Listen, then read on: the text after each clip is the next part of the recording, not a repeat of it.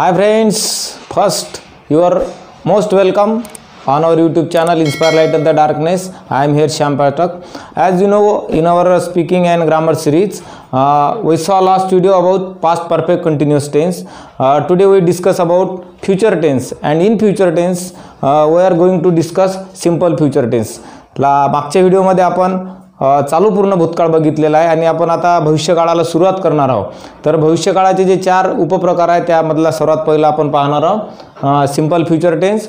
So please listen and learn carefully. We have cleared all conclusion about it. And if you are watching first time our videos, don't forget to subscribe and share our channel. So please let's move to our today's simple future tense. साधा भविष्यकाळ आपण याला म्हणतो.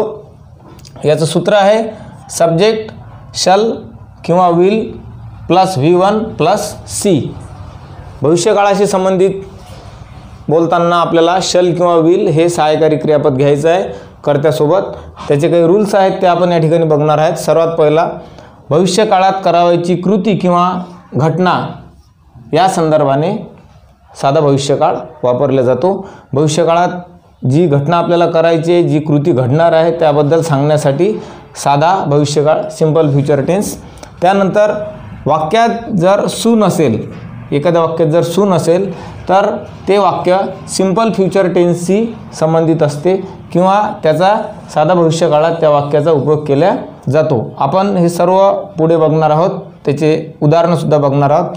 त्यानंतर जर वाक्यामध्ये think, believe, hope, expect, suppose ही क्रियापदे येत असतील तर या क्रियापदानंतर सिंपल फ्युचर टेन्स वापर केला जातो. इफ अनलेसचे जर वाक्य असतील आणि त्याचा काळ जर साधा वर्तमान काळ असेल आणि पुढचे जे वाक्य आहे मुख्य वाक्य, त्या वाक्याची जी घटना आहे ती घटना घडण्याची जर शक्यता असेल, लक्षात ठेवायचं आहे इफ अनलेसचे वाक्य साधा वर्तमान काळ आहे आणि त्याचे पुढील जे वाक्य आहे त्यामध्ये जी क्रिया आहे ती घडण्याची दाट शक्यता जर असेल भविष्यात, तर त्यावेळेस आपल्याला सिंपल फ्युचर टेन्सचा वापर करायचा आहे. त्याचप्रमाणे दोन घटना जर एका पाठोपाठ लागोपाठ घडत असतील तर पहिला काळ असतो सिंपल प्रेझेंट आणि नंतरचा काळ असतो त्याच घटनेचा सिंपल फ्युचरचा. दोन लागोपाठ घडणाऱ्या घटना आपण उदाहरणाद्वारे पाहणार आहोत. त्यानंतर मराठीमध्ये वाक्याच्या शेवटी वाक्य कसं येते, येईल, जाईल, करेल, सांगतील, खेळतील, नृत्य सादर करतील, प्रकल्प सादर करतील, या प्रकारचे जे भविष्य दाखवणारे क्रियापद आहेत असे आहेत. यावेळेस सिंपल फ्युचर टेन्सचा वापर केला जातो. आता बरेच वेळेस ही एक अडचण येते की शल आणि विल कधी वापरायचं. But we read English literature और मेनी बुक्स और comics, and if we read newspaper then we can understand that simultaneously साधारणपणे I and we those are first person अशा वेळेस shall वापरल्या जाते आणि he, she, it, they, you second किंवा third person जर असेल तर अशा वेळेस will वापरल्या जाते. there is no confirm rule about this but we read newspaper और English literature we can understand about this. म्हणजे आपण हे समजून घेऊ शकतो की साधारणपणे आय आणि वही असेल तर शल वापरायचा आणि ही, शी, इट, दे, यू सेकंड आणि थर्ड पर्सन असेल तर विल वापरायचा. काही घटनांमध्ये काही वाक्यांमध्ये आय वहील समोर विलही येते, परंतु त्याचा रूल्स किंवा त्याची अशी कन्फर्मेशन सध्या तरी आपल्याला व्याकरणात सापडत नाही. त्यानंतर आपण यावर आधारित वाक्य बघणार आहोत सिंपल फ्युचर टेन्सचे. रोशन त्याचा प्रकल्प फ्रान्समध्ये सादर करेल म्हणजेच या वाक्यातून आपल्याला आशय समजतो की रोशन नावाचा जो विद्यार्थी आहे किंवा रोशन हा फ्रान्समध्ये त्याचा प्रकल्प सादर करणार आहे. बघूया आपण कसं करायचं ते.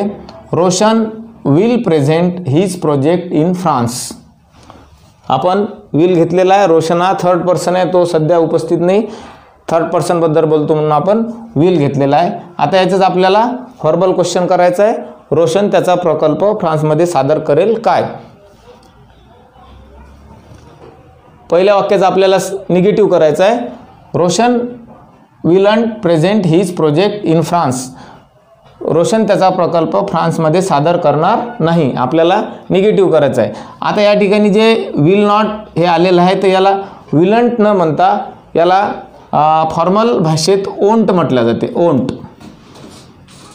आपण याला विल नॉट किंवा विलंट न म्हणता यावेळेस या ठिकाणी जर आपण रोशन ओंट असं जरी म्हटलं तरी हे फॉर्मल भाषेत त्याचा वापर केला जातो. Roshan ओंट present his project in France. Roshan त्याचा प्रकल्प फ्रान्समध्ये सादर करणार नाही. त्यानंतर त्याचा व्हर्बल क्वेश्चन बनवायचा आहे. रोशन त्याचा प्रकल्प फ्रान्समध्ये सादर करेल काय? तर जे सहाय्यकारी क्रियापद आहे आपण इतर सर्व काळामध्ये प्रत्येक वाक्याचे 4 वाक्य आपण बनवून घेतलेलं आहे. या वाक्यातसुद्धा आपण ती प्रॅक्टिस करणार आहोत. And you have to also make this practice for your English speaking and increase your confidence. Will Roshan present his project in France. Roshan त्याचा प्रकल्प फ्रान्समध्ये सादर करेल काय? आणि प्रश्न विचारला व्हर्बल क्वेश्चन म्हणून शेवटी प्रश्नार्थक चिन्ह दिलेलं आहे. आणि आता या वाक्याचं निगेटिव्ह, रोशन फ्रान्समध्ये प्रकल्प सादर करणार नाही का? म्हणजे भविष्यकाळात सुद्धा प्रश्न काळाशी त्या आशयाशी संबंधित प्रश्न विचारला आहे. करेल का आणि करणार नाही का? तर या ठिकाणी आपल्याला जे सहाय्यकारी क्रियापद विल त्याला पुन्हा आपल्याला नकारार्थी दाखवायचं आहे. ओंट Roshan present his project in France. Roshan प्रकल्प सादर करणार नाही काय? तर अशा प्रकारे आपण 4 वाक्य बघितलेलं आहे. Now we will see rules and his explanation. Just we सॉ दॅट वाक्यात सून असेल तर simple future. Now here is one sentence. Ohm will go सून मुंबई. म्हणजेच या ठिकाणी ओम लवकरच मुंबईला जाणार आहे असं या वाक्यात दाखवलेलं आहे. म्हणजे सूनचं जर वाक्य असेल, आपल्याला परीक्षेत जर आलं की या ठिकाणी ब्लँक आहे आणि रिक्त स्थान किंवा ब्लँक भरायचे, रिकाम्या जागा भरा, अशा वेळेस जर वाक्य सून असेल तर आपल्याला ध्यानात ठेवायचं की या ठिकाणी विल आपल्याला सहाय्यकारी क्रियापद लावायचं आणि हे सेंटेन्स सिंपल फ्युचर टेन्समधलं आहे. Rule number 3 think believe hope expect suppose. या क्रियापदानंतर आपण सांगितलं सिंपल फ्युचर टेन्स. जर होप आला आहे, I hope you will be success. मला आशा आहे की तू यशस्वी होशील. म्हणजेच हे वाक्य आपण सिंपल फ्युचर टेन्सचं दाखवलं आहे. नंतर 4 इफ अनलेसचा काळ. If you study hard. जर तू अभ्यास करशील. हे सेंटेन्स साध्या वर्तमान काळातलं आहे आणि पुढचं जे सेंटेन्स आहे मुख्य सेंटेन्स आहे तर ते सिंपल फ्युचरमध्ये दाखवायचं आहे या रूलनुसार. If you study hard you will get gold medal. जर तू चांगला अभ्यास करशील तर तुला गोल्ड मेडल मिळेल असा त्याचा अर्थ आहे. आणि शेवटचं 2 घटना लागोपाठ असतील तर पहिली घटना सिंपल प्रेझेंट असते साध्या वर्तमान काळाची आणि लगेच दुसरी घटना सिंपल फ्युचरची असते. If we get money. जर आम्हाला पैसे मिळतात तर वी विल बाय कार. जर आम्हाला पैसे मिळतात तर आम्ही काय खरेदी करणार आहे? कार खरेदी करणार आहे. अशा प्रकारे आपण या 4ही रूल्स आणि त्याचे एक्सप्लेनेशन बघितलेलं आहे. And now it's a time of your homework. Do more study. Make all this sentence with using this 4 types. I will read here and listen carefully. विद्यार्थी सांस्कृतिक कार्यक्रमात नृत्य सादर करतील. आशयाचा भविष्यकाळाशी आहे. रमेश नवीन स्कूल बॅग विकत घेईल. हे सुद्धा भविष्यकाळाशी सिंपल भविष्यकाळाशी संबंधित. वैद्यकीय प्रतिनिधी त्यांचे प्रॉडक्ट विकतील. MR त्यांचे वैद्यकीय प्रॉडक्ट विकतील. आई माझ्यासाठी juice बनविल. We have to say that. माझ्यासाठी आई काय बनवणार आहे? ज्यूस बनवणार आहे. आणि शेतकरी जून महिन्यात पेरणी करतील. So make practice. Hope that you like our videos. In this way we saw today very simple future tense. It's a very simple for your use, and whenever you talk about your content about your future, then you can use this simple future tense. Thanks viewers, thanks for watching. Thank you.